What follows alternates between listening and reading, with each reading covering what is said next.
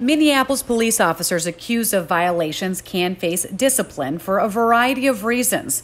Police Conduct Oversight Commissioner Abigail Sarah says she found an anomaly where some action has been classified as something called coaching instead of discipline. So all of these coachings have been designated as private data, and the public has not been able to view them. Data provided to WCCO shows from September 2013 through 2019, there were more than 2,000 complaints against officers.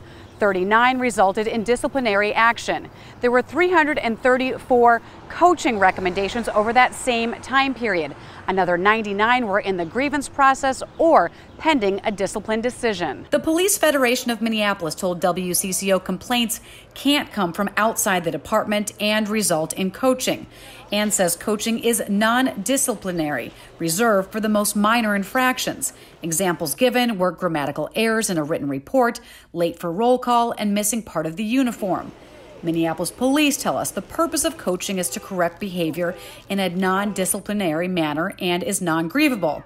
An invested community member said he doesn't think the department is trying to hide anything, but says it's important the issue is sorted out. There's a lot of cases that the public finds out nothing about. But in the future, this has got to be resolved. In the end, Commissioner Sarah says discipline needs to be better defined. If we don't have transparency, we don't have oversight. And that's really the beginning and end of why it's important.